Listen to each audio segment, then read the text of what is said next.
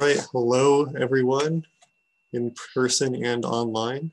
Not really in person, but you get the point. So this will be lecture number 5 on digital communications, subtitle and introduction. So let's see what we're going to go over. So I feel like we've done a lot of circuit stuff, but I haven't really connected it much to the communication side. And so I'll do a brief recap of that. And then we'll go into all the fun stuff about quadrature modulation, also known as IQ modulation, which is basically the dominant form of digital modulation used these days. And we'll talk about what's called the baseband representation. If you've taken 132A, a lot of this will be review, but I think a good review. And then we'll talk about constellation diagrams. Yes, thank you for your joke there. As well as intersymbol interference, which is what happens when you try to send data over a band-limited channel. And to mitigate that, we'll look at what's called Nyquist Nyquist intersymbol interference criterion, and that's where we apply windowing. All right, so recap of what we've done so far. Let me pull out the pointer here. Here we are. All right, so past 4 lectures, we've been focused on the right half of this diagram. I mean, you recall this is what I showed during our first lecture, where basically we go from a set of bits we want to transmit. We start in a digital domain and find our way to the analog domain. Our signal eventually gets transmitted over a wireless channel, gets received in the analog domain, and eventually gets converted back to the digital domain and converted back to bits at the end. So we'll be taking a look at what happens on the digital side from kind of a mathy approach. So there's going to be some math today, but the math isn't too difficult. But so basically what we've done so far is we've taken an output from a digital to analog converter, which is some modulated sinusoid. And we've upconverted that to a higher frequency, amplified it, and done some filtering if you've done assignment 4. And although we haven't been transmitting per se, we've been representing an antenna as a resistor, which is what it looks like in practice. And of course, we have some more amplification, some more filtering, and finally down conversion. And we've done that in assignment 2 and 3 and 4. And eventually that lower down converted signal gets converted to the digital domain through an analog to digital converter. All right, so let's get on with the program here. Quadrature modulation, also known as IQ modulation. So there's a lot of math in the upcoming slides, but I'll try to work through it logically here. So we start with a signal. I call it x of t here. And x of t is just an amplitude modulated and phase modulated signal. So the amplitude modulation is this a of t here. And the phase modulation is the theta of t. And in general, you could have both amplitude and phase modulation at the same time, though you don't need to have both at the same time. So for BPSK, for example, where we're going between an amplitude of 1 and -1, the amplitude is actually constant, it's 1, because A is always assumed to be greater, it's always greater than or equal to 0. So to get to -1, we really have a phase that flips between a phase of 0 degrees and a phase of 180 degrees. So that's BPSK, we're just doing phase modulation. And that's why BPSK stands for binary phase shift keying. We're shifting the phase to represent different symbols. So anyway, if you expand this cosine using your trigonometric identities, you clearly can get A cosine theta times cosine omega t minus A sine theta sine omega t. And that's pretty straightforward, I think. And so what we do is we define two terms. One is called the in-phase term, and that's I, and one's called the quadrature term, and that's Q. So I is the A cosine theta, which is just this thing here. And the Q is the A sine theta, which is this guy here. And that allows us to simplify this x of t, our modulated signal, to I cosine omega t minus Q sine omega t. So everyone following so far? Okay. So you can kind of, to get some intuition on why this is called in phase and why this is called quadrature. In phase is a signal that is multiplied by something that was in phase with our carrier signal, in this case, cosine omega t. And quadrature is multiplied, the Q of t, is multiplied by sine omega t, and sine is 90 degrees out of phase with cosine, hence the term quadrature. Okay. So what this allows us to do is instead of applying an amplitude modulation and a phase modulation to some cosine, instead we can amplitude modulate a cosine and a sine, and then add the two together, and that effectively gets us an amplitude and phase modulated cosine. So we don't have to really worry about actually phase modulating or a sinusoid, which is not that easy to do necessarily. And this also has some other nice properties that we'll talk about shortly. All right, so how do we demodulate it? Suppose we receive a phase and amplitude modulated signal, which is really quadrature modulation. So what we can do is if we multiply this signal by cosine omega t, we'll get the I term, the in-phase term, times cosine squared omega t, minus the quadrature term times sine times cosine. And for reference, I wrote the definitions of those things up here, just in case you need to look at it again. All right, so if you use your trigonometric identities again, cosine squared is just 1/2 plus 1/2 cosine of double the frequency. And sine times cosine is just 1/2 times sine of double the frequency. Okay, so what we do is then we low pass filter this signal here, effectively getting rid of these double frequency components. So we're only left with I, the in-phase term, times 1/2, because the rest are higher frequencies. So I'm going to call that yi here. That's the in-phase term. And then to get the quadrature term, we can just multiply x by sine omega t. And here I wrote minus sine because that makes the math work out nicer. But you could technically do plus here, and then you'd have to just add a minus sign later. But anyway, you multiply minus sine, and you get minus I times cosine times sine, plus Q times sine squared. And you can kind of see where this is going.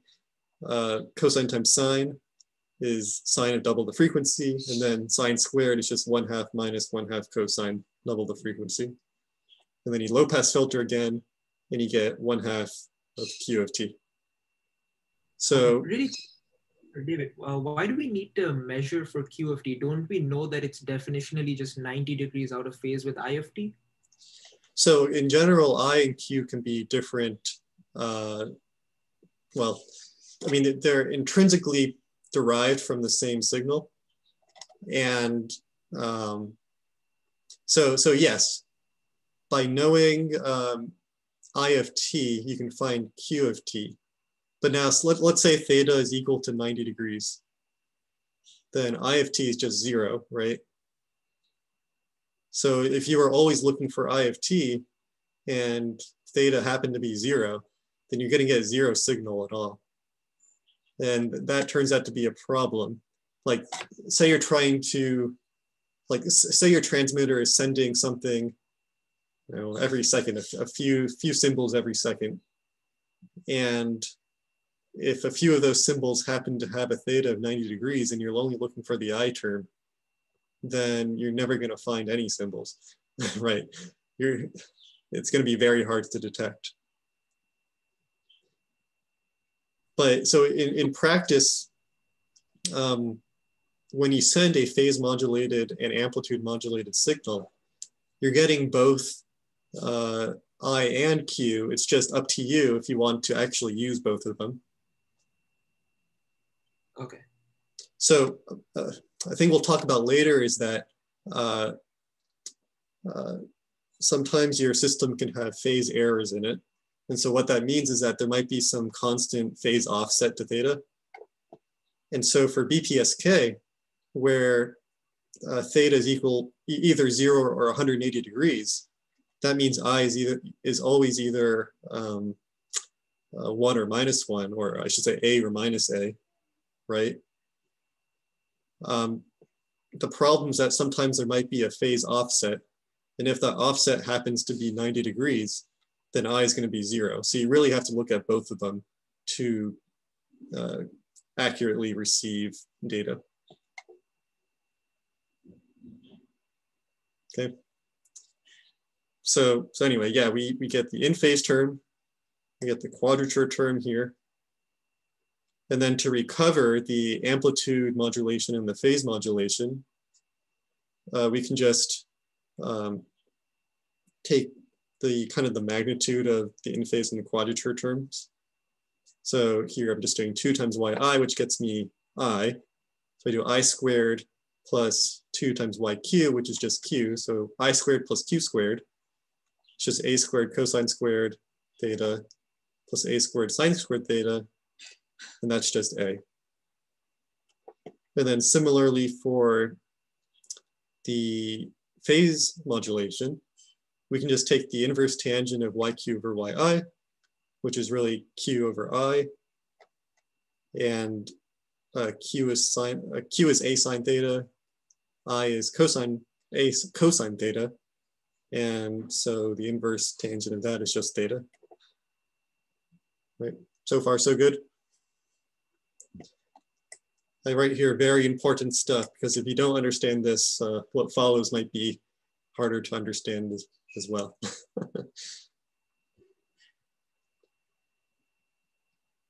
Okay. So I'm keeping this up here for reference, just in case you need it. So now what we can do, and this is where things get funky, is we can start introducing complex exponentials. So this is kind of similar to the phasor representation of circuits. So like, you represent a capacitor as a 1 over j omega c impedance and an inductor as j omega l. And then your voltage source might be a complex exponential like v naught times e to the j omega t. So what we do here is we can write this x term here as this. So if you do e to the j omega t plus theta and take the real part of that,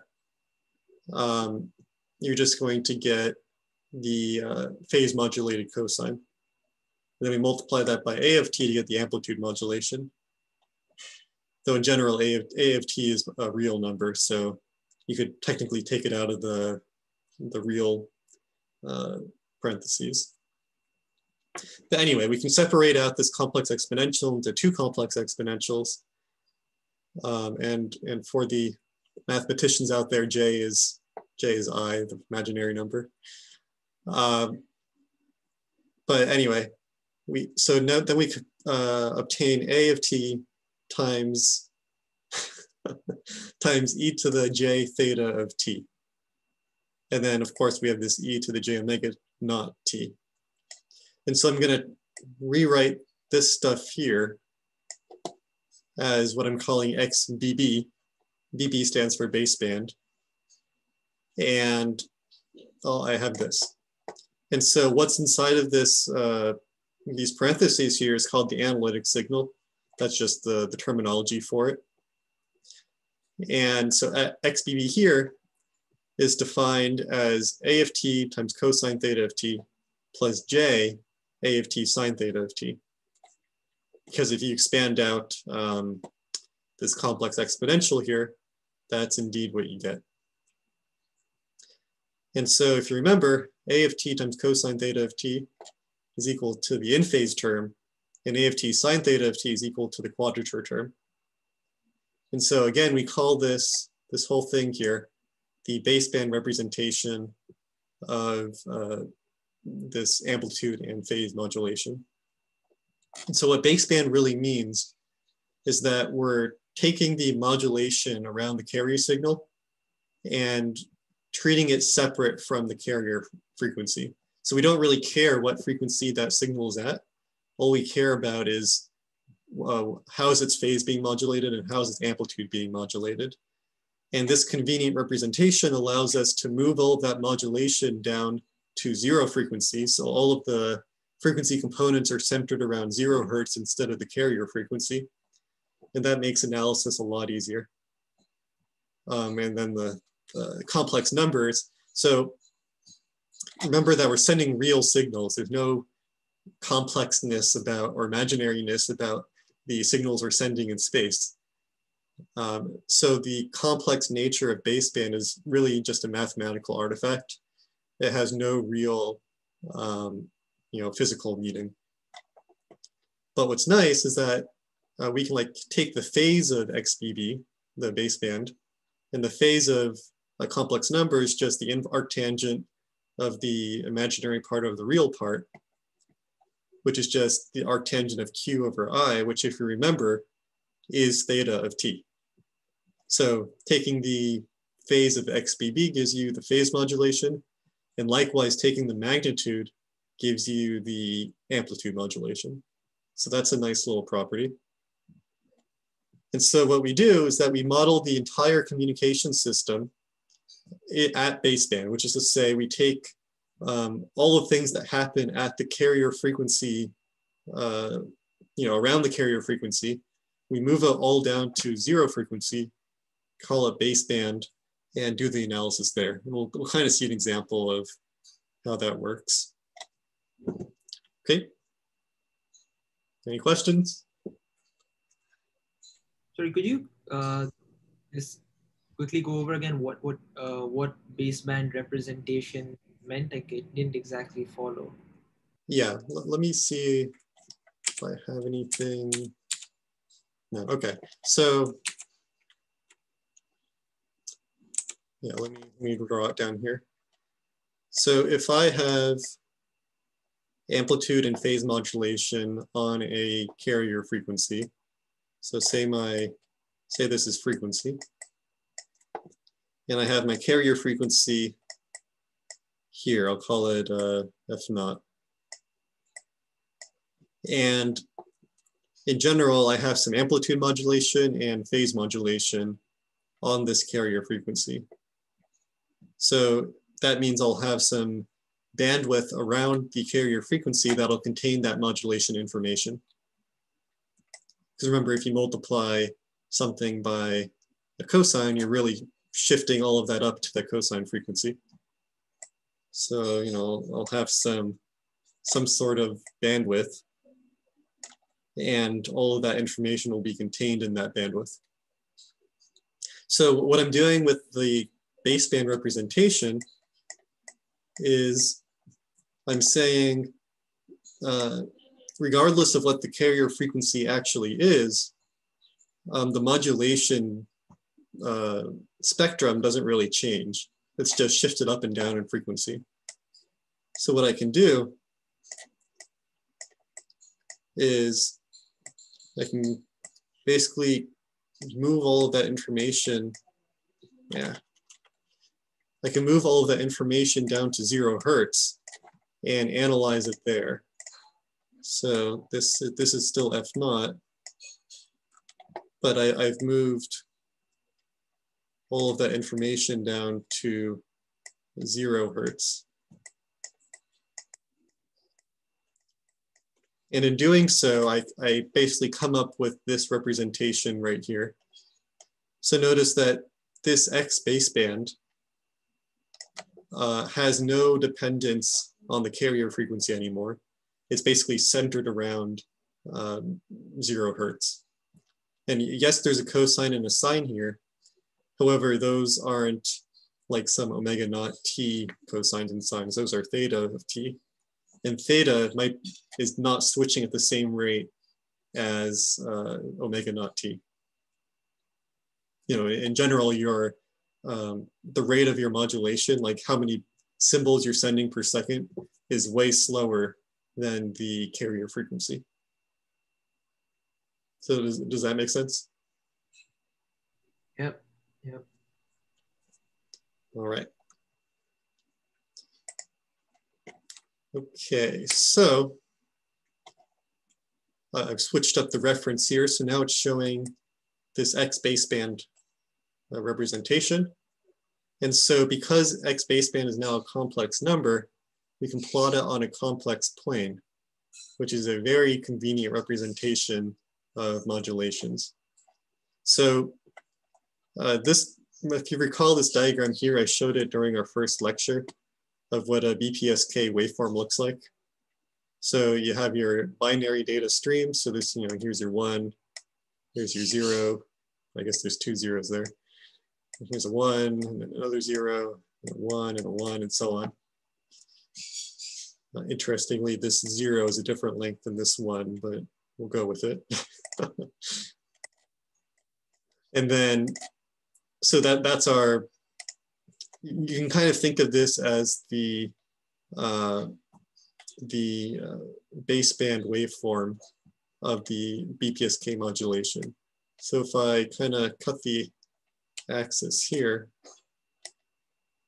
and say this value here is a -1, and this right here is a 1, then this is the baseband waveform for BPSK. And then if I modulate that onto a carrier frequency, then I get what's below here, where every symbol, I change the phase of the carrier frequency. So, you know, you see right here, there's a phase change. I've multiplied by -1. And so now the phase of the carrier frequency flips, and that denotes a different symbol. Okay. So what we can do is plot all this on the complex plane. So that's what's shown here on the right. And so this point here, which represents a binary 1, is basically 0 phase, right? And amplitude 1. So like this is the unit circle, let's say. And if I have a 0, a binary 0, that corresponds to a phase of 180 degrees with an amplitude of 1, which ends up on this point here. And in general, I don't have to choose 0 and 180 degrees. I could choose, say, over here 90 degrees and -90 degrees. It's really the same thing, just you just kind of rotate the entire graph by 90 degrees. And I mean, either way is perfectly fine. It's just, you know, convention or personal preference.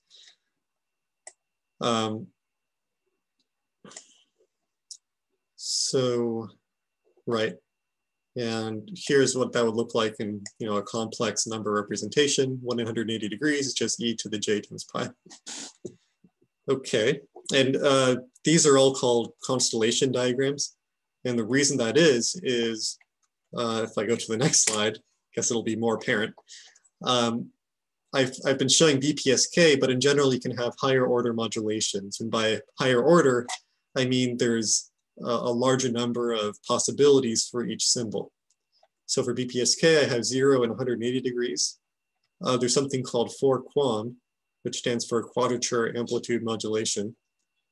And here I have 4 different possibilities. I have 45 degrees, I have 135 degrees, I got -135 degrees and -45 degrees. And because I have 4 different symbol possibilities, I can now assign more bits per symbol. So if you recall during the first lecture, I said the number of bits assigned to each symbol, which I'm calling n here, is equal to the log base 2 of big M. Big M is the number of symbols, or the modulation order. So here for 4 QAM, there's big M is equal to 4, so log base 2 of 4 is 2, which means I can assign 2 bits per symbol. So here I'm assigning a 0, 0, a 1, 0, 1, 1, and 0, 1.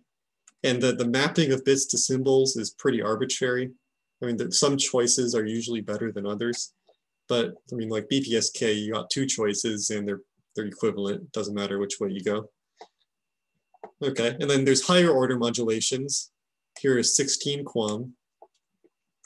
And you can see, you can count them, there's 16 points there, 16 different symbols to choose from. And the interesting thing here is that there's different phases. So like, here you have 45 degrees, here you have 135 degrees, but there's also different amplitudes. So this guy here is a phase of 45 degrees, but it has an amplitude of 3 instead of an amplitude of, sorry, not 3. This would be square root of 18. Right, yeah, square root of 18, and this guy would have an amplitude of 1. So does that make sense to everyone?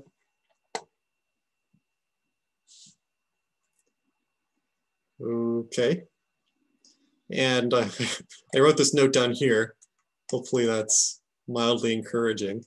So all of this stuff seems relatively simple, and I hope at least. And it turns out that all of this is actually used in real communication systems. So right here, the Wi-Fi's, 4G LTEs, 5G new radio, they all use quadrature amplitude modulation as well as BPSK. So this is not like, stuff from 100 years ago that nobody uses anymore. People actually use it. So our signal value, so to speak, like A of t and theta of t, while they are analog, we kind of introduce our own discretization to them and tie certain sets of values to binary meaning. Correct. Yeah. Okay. Yeah, that's kind of what the symbol to bit mapping does, right?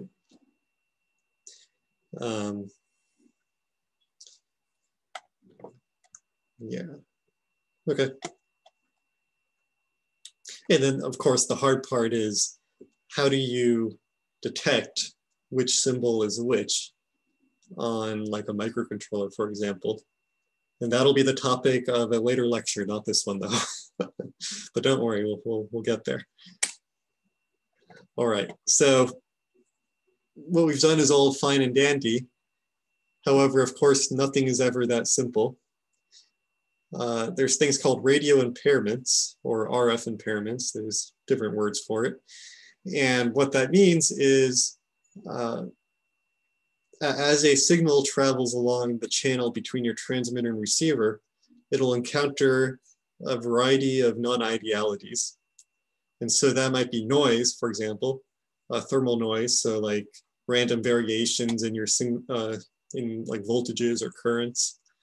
And there can also be phase errors that I mentioned earlier, where instead of having a nice theta of t, you might have a theta of t plus theta naught, so like a constant phase offset, or you might even have a theta of t times theta, sub v of t. That depends on how fast your receiver is moving with respect to your transmitter. And that's called the, that's the Doppler effect essentially, where as your transmitter and receiver are moving with respect to each other, the effective frequency of the carrier might change as a function of the velocity. But we won't really get into that here. There's kind of 2 things we're mainly concerned about. One is noise and one is phase offset or constant phase offset. And so here I show a constellation diagram for a particular modulation. Can anybody name the modulation that was in the last slide? for QAM quadrature amplitude modulation. That's right. Whatever. Yeah, often it's pronounced quam or quam. But yeah, for quam. Not quam. It's not it's quam. Definitely yeah. quam. Yeah. And you can tell because there's 4 discrete, clouds of points here, and they're kind of arranged in a square. That's kind of the signature of quadrature amplitude modulation. But anyway, on the left guy here, so this one here, you notice that the entire constellation is rotated by, I don't know, roughly like 45 degrees or so, around there. And that's essentially a constant phase error. What that means is we take our baseband representation, XBB, and we've multiplied it by some constant phase. Let's call it theta naught. And here theta naught is equal to 45 degrees. And in the complex plane, that has the effect of rotating everything by 45 degrees. Okay, and then in practice, we'd have to correct for that, because if these these clouds of points here aren't where we expect them to be, then we'll have kind of no hope of actually detecting which symbol is which. So to do that, you can probably guess, we just multiply this by e to the minus j theta naught. Then that rotates everything back to where it should be, because this times this is just 1. Of course, the trick is determining what theta naught is, and there's techniques of doing that, which you'll look at in the assignment for this lecture. Okay. The other thing is noise. So ideally, each of these discrete 4 points should look like a single dot at those positions. But instead, you'll have random fluctuations in amplitude, and that'll cause your perfect points to kind of spread out in the constellation diagram. And so the more spread out they are, the higher noise level you have with respect to your signal to noise ratio. And so, of course, you want to maximize your SNR. Now, the problem is if these things get too spread out, you might recognize a certain symbol as something that it's not. So like if one of these points here kind of wandered off down here, then it might look more like one of these guys, and that'll be an error, a bit error, or a symbol error rather. I have a question. This looks strangely similar to clustering. Like, okay, so so I guess clustering would be a way of determining which symbol is which without any knowledge of what the transmitter is sending. So like if the transmitter could send 4 quam, 16 quam, or BPSK, and you have no a priori knowledge of which one it's actually sending, you could use a clustering algorithm to cluster received symbols into different groups and determining which, and if you get like 16 clusters, for example, you can kind of guess that's 16 quam, right? gotcha. But yeah, so there's you can kind of analytically determine what is the best thresholds between different symbols. And the best threshold that'll give you the lowest error. And it turns out for 4 quam, it's what I just drew here. Anything that's to the left of the vertical axis and above the horizontal axis, you associate with this group, and similarly for the other guys. So for BPSK, if I kind of drew the constellation diagram over here, where this is the in-phase axis and this is the quadrature axis, so like the real and imaginary axes.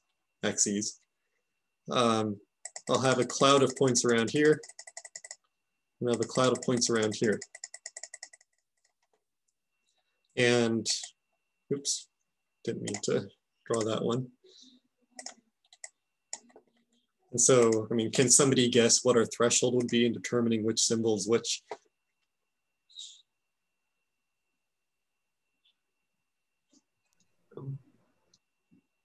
A vertical line along the imaginary axis. Right. Hey, I guess it's pretty obvious that if something is to the right of this axis, then we choose this group, which is phase of 0. And if something's to the left, then we choose a phase of 180. And of course, this only makes sense if you've already corrected for the phase error. Otherwise, you get like points around here and I don't know, points around here. And that won't get you the right answer all the time. So you got to correct for the phase first. And then going back to Cody's question about clustering, here we know exactly what our transmitter is going to be sending because we're the ones creating the transmitter, right? So we're always going to be sending BPSK, for example, and thus we can always know what the optimal threshold is. Gotcha. So clustering is useless here because we already know everything. Right, exactly. Oh, my cursor disappeared. It's back. Okay, good. Yeah, so I think I said everything on this slide here. Any other questions? Okay. All right, so we talked about noise and phase offset, and there's even worse things that can happen, of course. Nothing's ever perfect. So when you're sending things along a wire, for example, like let's say Ethernet cable or USB cable, the entire wire is yours to use. Like there's no way you're going to interfere with other people's transmissions because your data is bound to that wire. And if the wire is a higher quality one, it'll basically shield any outside radiation from affecting your information. So what that means is that you can transmit data starting from DC all the way up to the bandwidth of that cable. So like if you looked at the frequency response of just like a wire or a USB cable, for example, you might see something that looks like this. It'll be constant for a while, and eventually it'll start dropping off. And this is, of course, like voltage or something. Like if you insert a voltage from one end and you look at the other end, eventually it'll start dropping off in frequency because of like parasitic capacitance of the wire and inductance and other losses.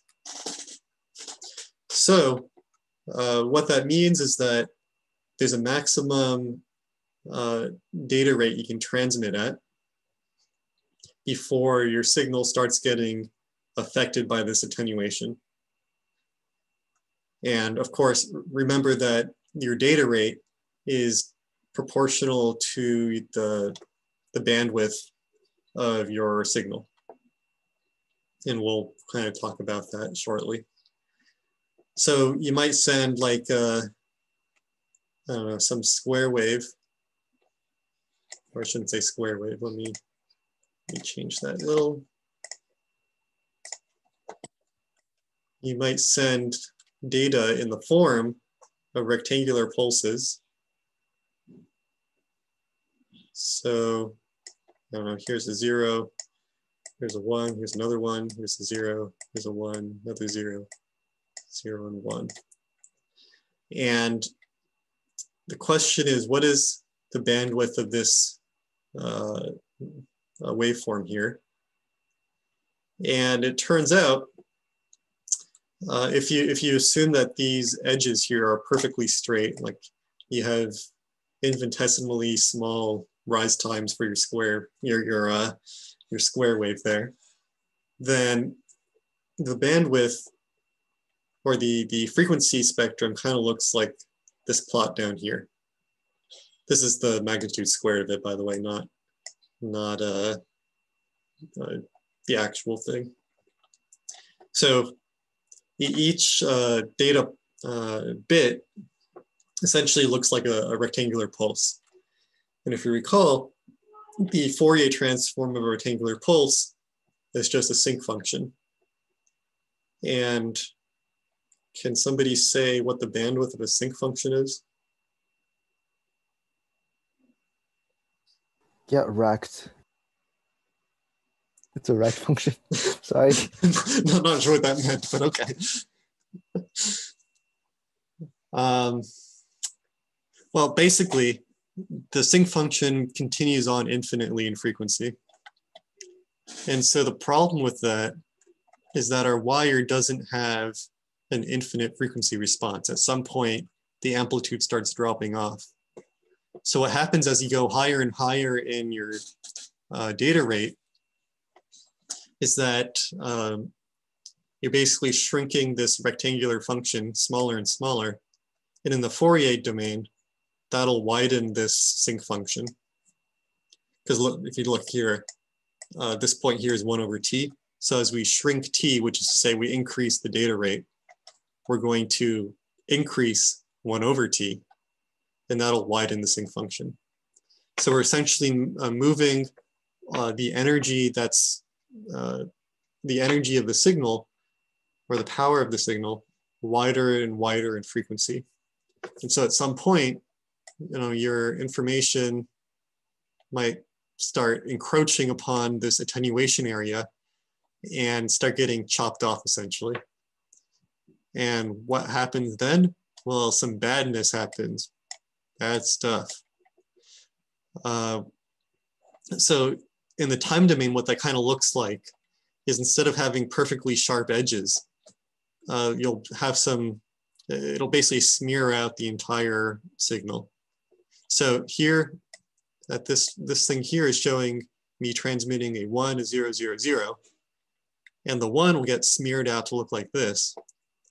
And if we're measuring what the value of that signal is at these points here, what'll end up happening is that some of your 1 will start overlapping into the next symbol. So you'll get what's called intersymbol interference, which is to say, adjacent symbols will start affecting each other.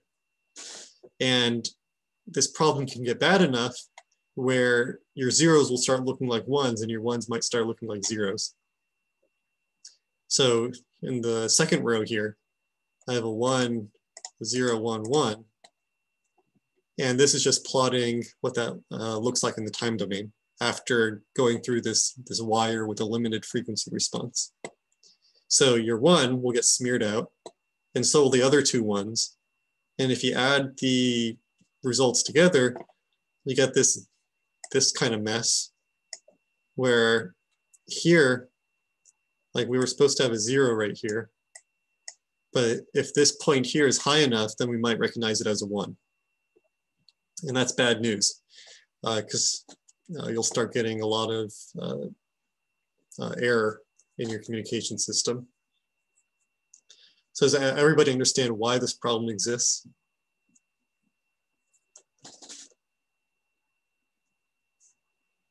I'll take that as a yes. Okay. Now in a wireless communication system, there's an even bigger problem, and that is we don't have the entire wire to ourselves.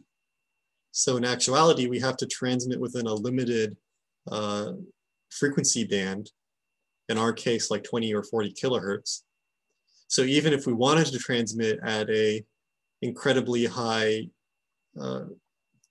data rate, and our communication system had a frequency response that allowed that to happen, we would still be limited by the FCC in what frequencies we're allowed to transmit in. So if we were to transmit using these rectangular pulses, we would have a sinc function looking frequency spectrum. And because you had these like little side lobes here, those will start interfering with other people's communications, and that's not allowed. So we've got to mitigate that somehow.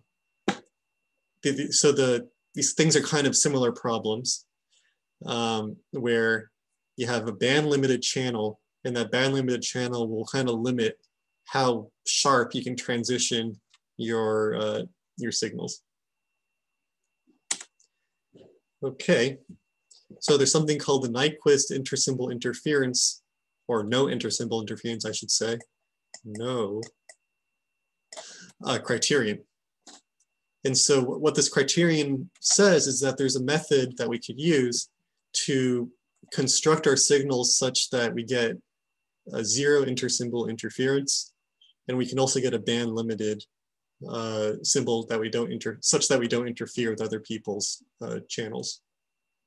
And so the exact statement of this criterion is right here, where the impulse, or I should say the shape of your symbols in baseband. Note that this is baseband, not at the carrier frequency. The symbols cannot overlap at the sampling points. So what that means is, say I transmit a pulse that kind of looks like this, and I have another pulse that looks like this, and another one that looks like this. So these are different pulses in time. And here I'll have t, oops, not there.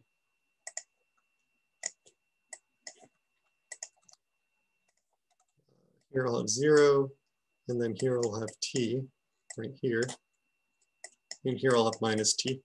So these are 3 different symbols that I'm sending consecutively one after the other. And they slightly overlap, whether it be due to, well, that's just, go with it for now. They slightly overlap, and I'm stipulating that when they overlap, well, first I'm going to sample these symbols right at multiples of t, right? And it's just in order to determine which particular symbol it is. In this case, these 3 are identical, but you could have a flipped phase or something.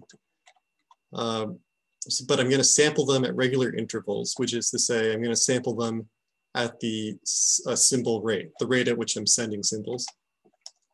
And when I sample one of these symbols, what I want to happen is that all the other symbols essentially go to 0 at that particular point.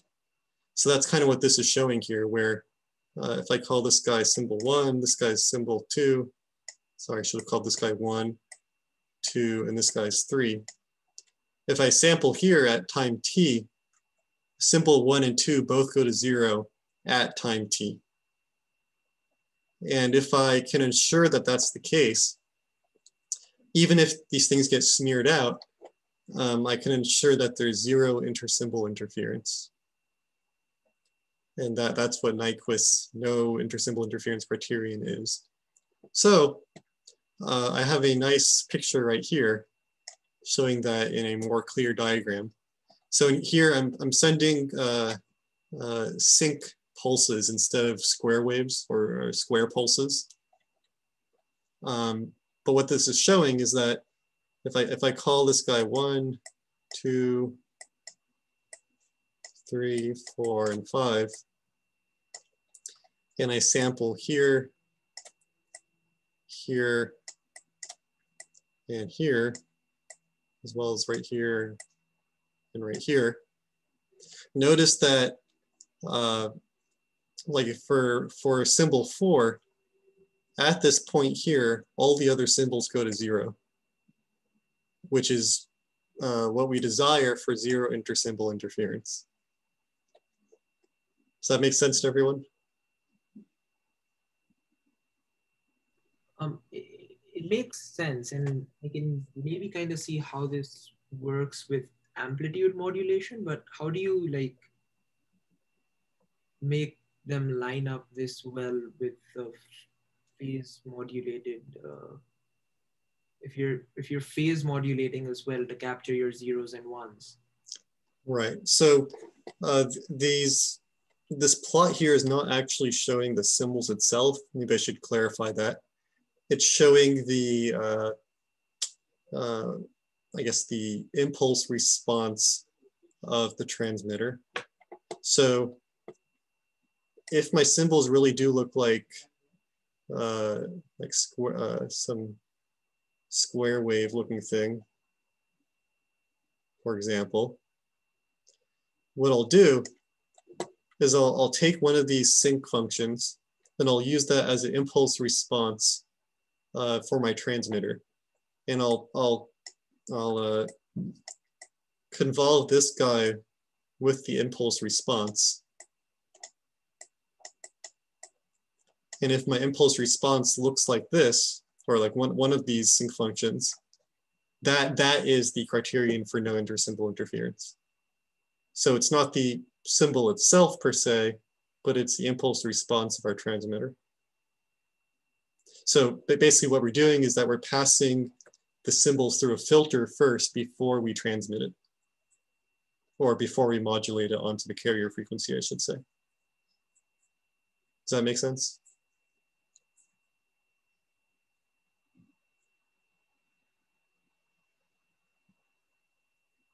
I hope so. Okay. Yeah. Okay. There's a lot of math behind this, and I don't think it's right to cover all of that here. So if you're interested in it, I can talk to you afterwards. But also, if you take 132A, you'll talk all about this. So the other thing I'll mention about this is that in the frequency domain, there's an equivalent criterion, which is this guy. And what that's saying is that if we take the impulse response and take the Fourier transform, that'll get us this big H of t, or big H of f, I should say.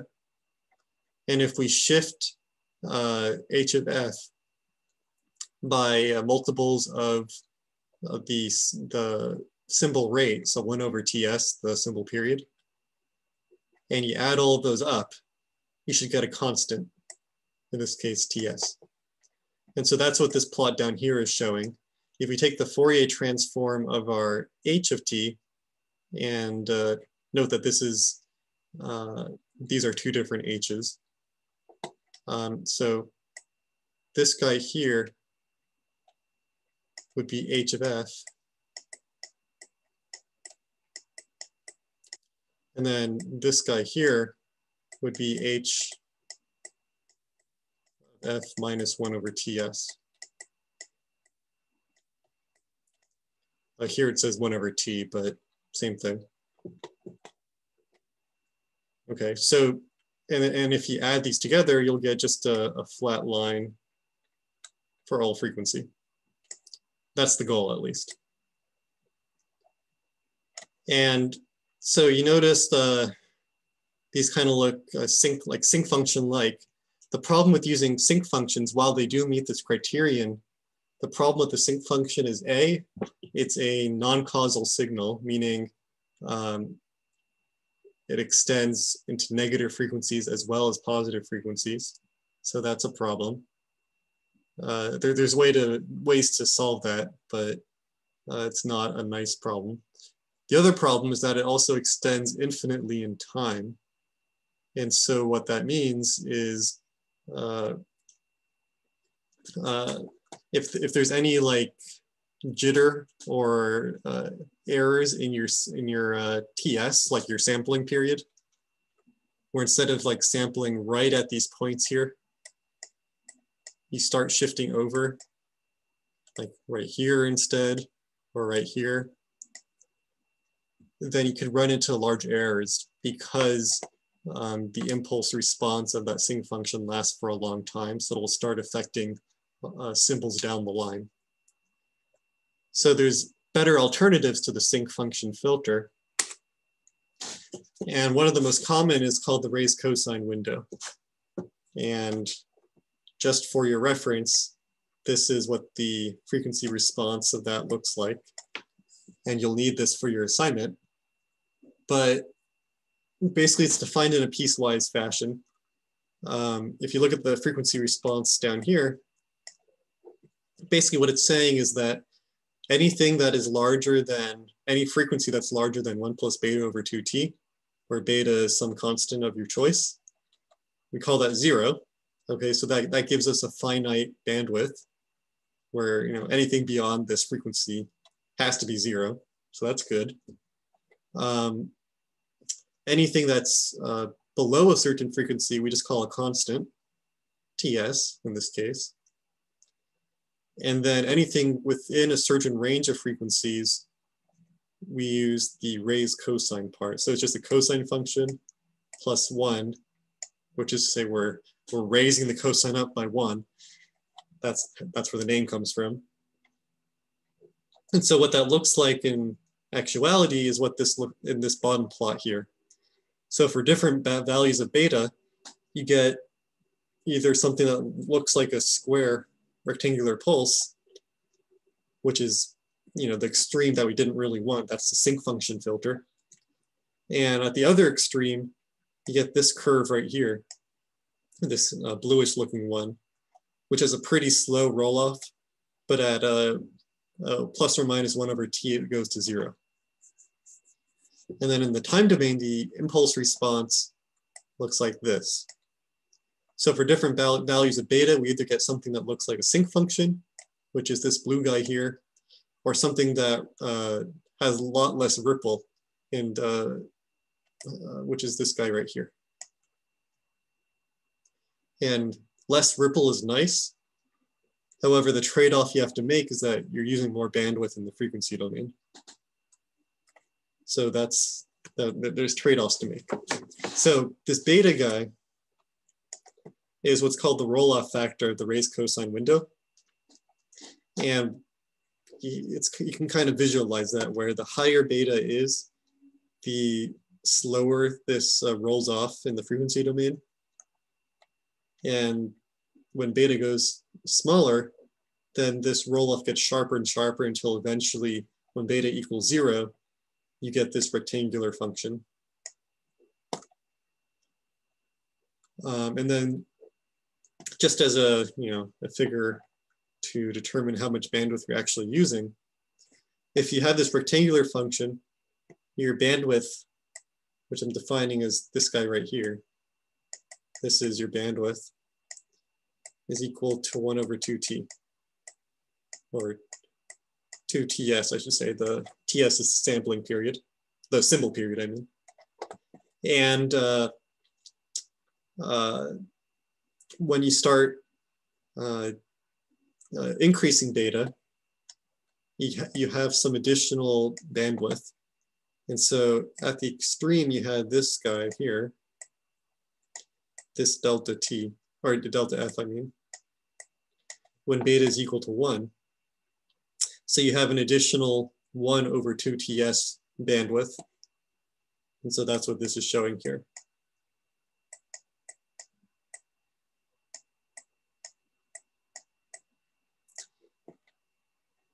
Okay, so that good with everyone?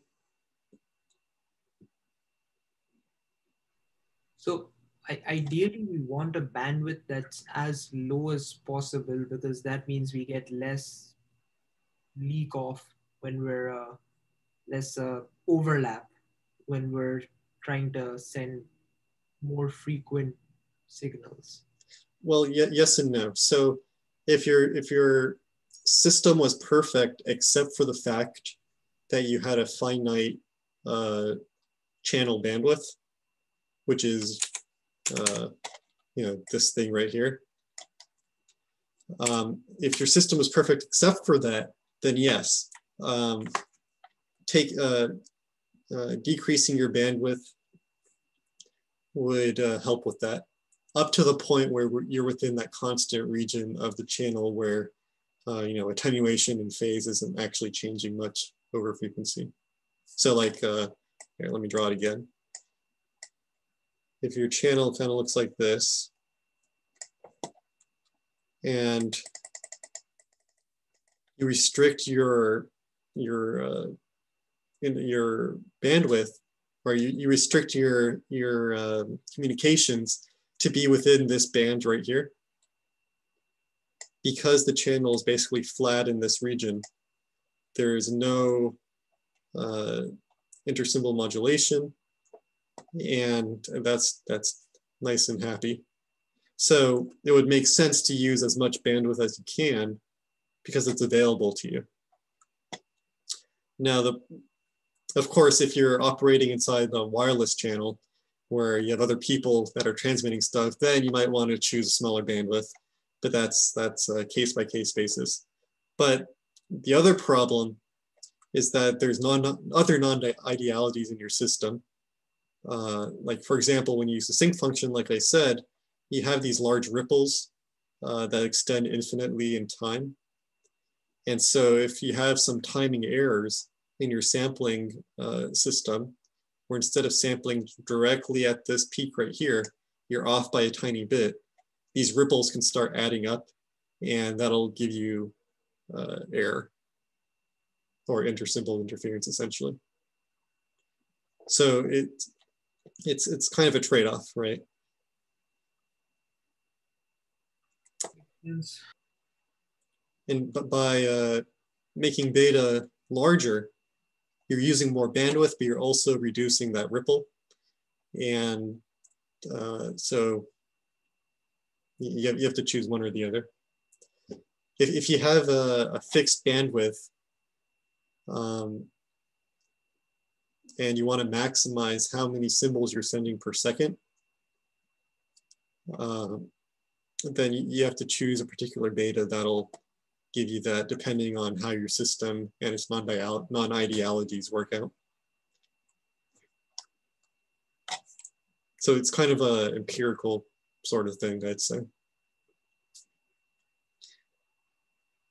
Okay, I didn't write the impulse response for the raised cosine filter, but you could find that on Wikipedia or something. It's pretty easy to find.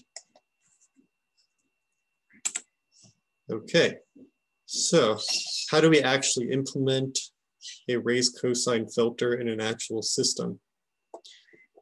So I said earlier that we want to filter these symbols before we transmit them, but it turns out we also want to filter them after we receive them.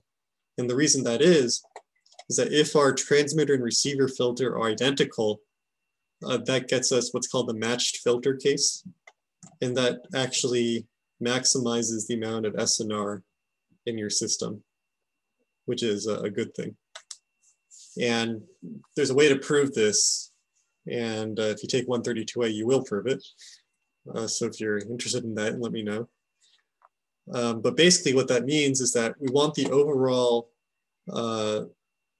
transfer function or frequency response of our system to be a raised cosine filter.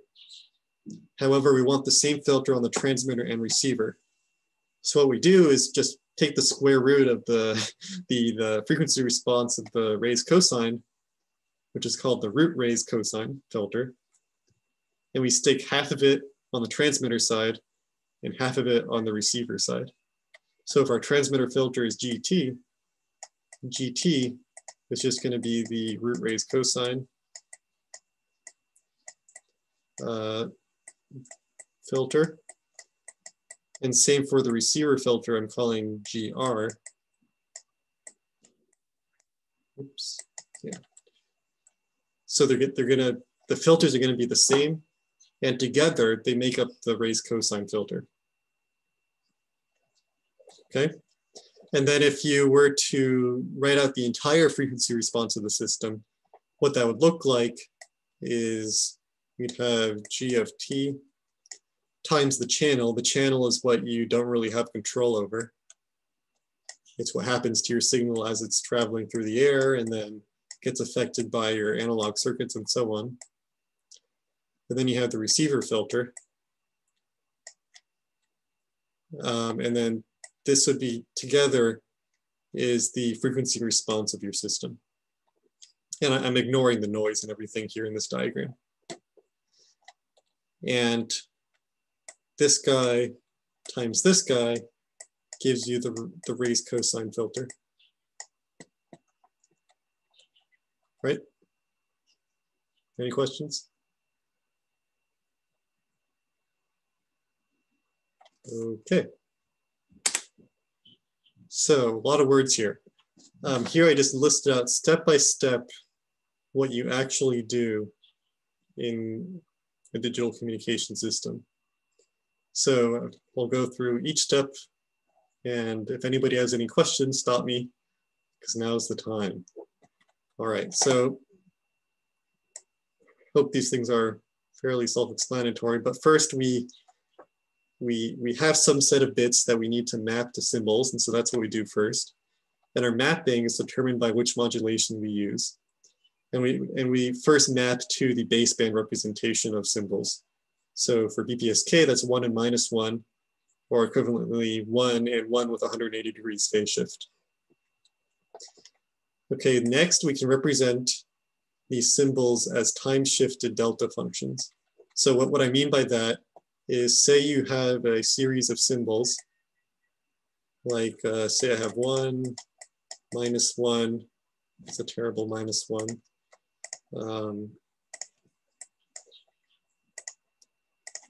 Let's say I have something like this, another -1, and say another 1, and so on. And I'm sending these one after the other. So what I can represent this in kind of a baseband notation. I have one delta function at time 0. I have another delta function at time ts, where ts is my symbol period. This will have a value of -1, and so on. This will be 2ts. This will be -1. Really, I should show this flipped around the axis, but you get the point, I hope. And then 3ts, I have another -1, and then so on. Sorry, this is +1. Okay, so that's representing the symbols as time-shifted delta functions. Okay, so next step. We filter these delta functions with the root raised cosine filter to obtain the baseband representation of kind of the actual waveform we want to modulate onto the carrier signal. And so remember that our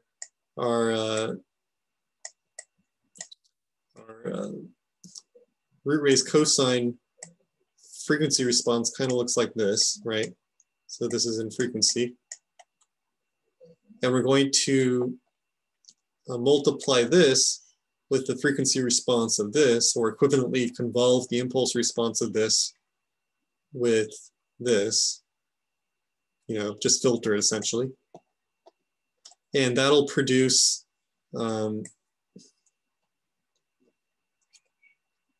those sync looking things, just time shifted, right? Because that's what a delta function does. I'm drawing this terribly, but I hope you get the picture. And the big point here is that each of these time shifted sync looking functions goes to 0 at all the other deltas. I didn't draw that very well, but hopefully you get the point there. Okay, next we modulate baseband representation onto carrier frequency. So this is just the step where we take our X baseband, oops. I should mention that this is basically X baseband after the filtering process. So we take our X baseband, we multiply it to our carrier frequency, so that's e to the j omega naught t, and then we take the real part.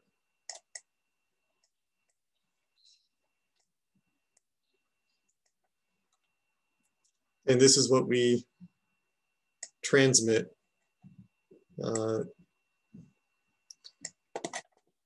That's supposed to be an antenna, but that's what we end up transmitting to the receiver. So that's this step here. We transmit this modulated carrier signal. The signal travels through the wireless channel, and hopefully our receiver receives this carrier signal, this modulated carrier signal, and then we demodulate it. So remember, demodulating is we take this, we receive this thing, and we extract X baseband, which is equal to I plus JQ, right? The in phase plus the quadrature. So we extract that by multiplying this by a cosine and then by a sine, low pass filtering, and that's how we get I and Q, if you recall. Okay, and then I think I did this out of order here. Whoops, I should fix that. This step comes first. So first we apply the, actually, it really depends, but I'll keep it in this order. So once we have X baseband, then we'll apply another root raised cosine filter, and that gets us the overall raised cosine filter, which is what we want to avoid intersymbol interference. And then finally, we can sample our symbols at these particular points here. It's like here, here, and here. And we can detect which symbol is which. And once we know which symbol is which, we can map those symbols to bits. And once we have bits, we're done, right? Then you can do whatever you want with your bits. That's up to whatever system this is a part of. Okay, so any questions on that?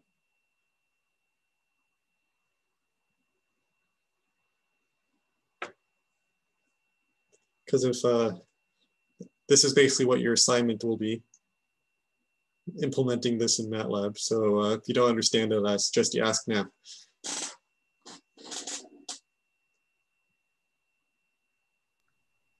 Okay, wait. So just to make sure I'm following this right.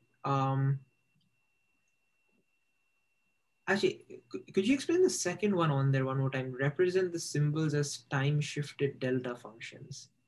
Yeah, so that's something I haven't really talked about much. Basically, we have this raised cosine window that we want to apply to our symbols. And what that means is that we're going to convolve this impulse response with our symbols. But what exactly is our symbol representation at this point? I mean, at this point, it's just complex numbers. Like you have a 1 or a -1 or 1 with 45 degrees phase shift for QAM. But what does it mean to convolve an impulse response with that? And so what that means here is that we're representing each of those symbols as a delta function, and the delta function's value is that symbol. Like it'll be 1, it'll be -1, it'll be -1, or sorry, 1 with a 45 degrees phase shift, or whatever. And by convolving the root raised cosine impulse response with those delta functions, you're basically shifting the impulse response to its respective location and time, and you're multiplying it by that complex number that represents the symbol. Right, and so the relation with a delta function at a specific frequency to a certain symbol, a certain baseband representation of a symbol, is an artificial one that we're ascribing to it. Yeah, so yeah, none of these are physical signals in our system. It's all mathematical. Okay, and then when we receive a certain set of root raised cosines and multiply it with another root raised cosine. Then by detecting which raised cosines are present at like which frequencies, we can tell which deltas were present in our original thing. And from that, we know what symbols were sent. Well, okay, so first these guys are not frequencies, they're times, right? But after we do the second convolution with the second root raised cosine filter, we're basically going to get, you know what? Let me show you the example. And I think this will become more clear, okay? So let me show you the example of what this actually looks like. If I can, oops, get out of here. Okay, so here, okay, so first I'm just showing you the impulse response of a root raised cosine. It's just the square root of the raised cosine, so it looks pretty similar, right? Okay, so this is where things get interesting. So here I'm plotting a random set of BPSK symbols. So these blue dots here represent individual BPSK symbols, either a 1 or a -1. So yeah, those are just randomly generated, and they're essentially Kronecker deltas. So instead of like an actual delta where at the delta point it goes to infinity, here it's just 1, right? And then I'm multiplying it by a 1 or a -1. So it's the discrete form of the delta function. Okay, and then after that, I convolve it with the root raised cosine. That's this orange waveform here, the smaller one. And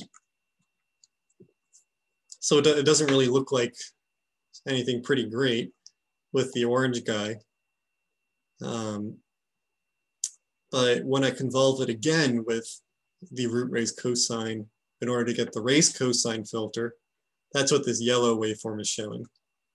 And you notice at those particular sample points where the delta functions occur, the root raised cosine, the raised cosine filtered signal intersects those points exactly at those time points. And at any other time points, there's really no guarantee of what the value is, but we don't really care because we're not sampling at those points. So does that make more sense? Yeah. Okay, so I was thinking about it wrong. If I follow right, the root raised cosine function is more like our intelligent choice of function for converting digital bits into an analog signal that we can actually put on our carrier wave. Right. So yeah, the non-intelligent way of doing it would just be to use a rectangular function as your impulse response. But here we're using something that's going to give us a smaller bandwidth and less intersymbol interference.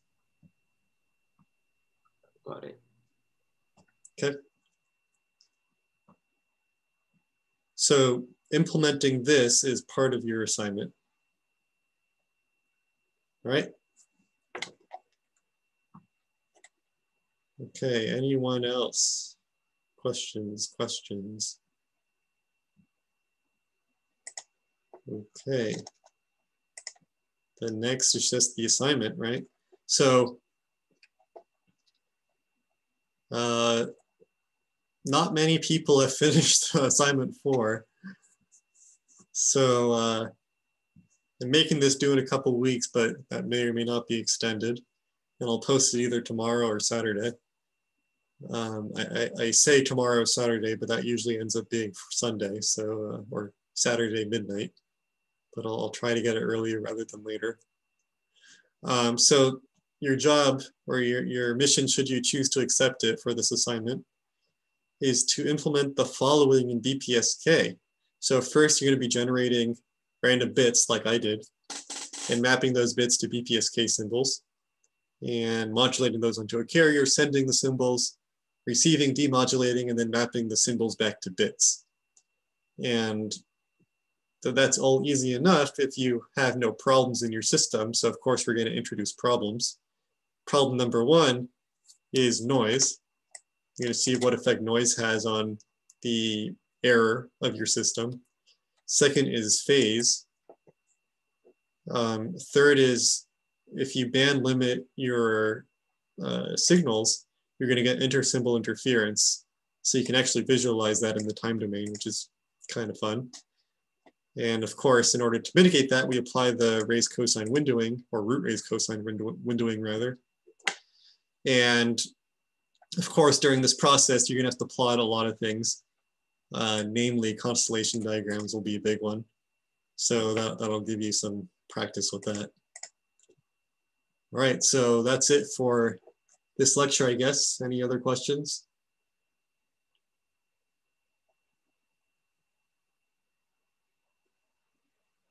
All right, so we'll call it quits there.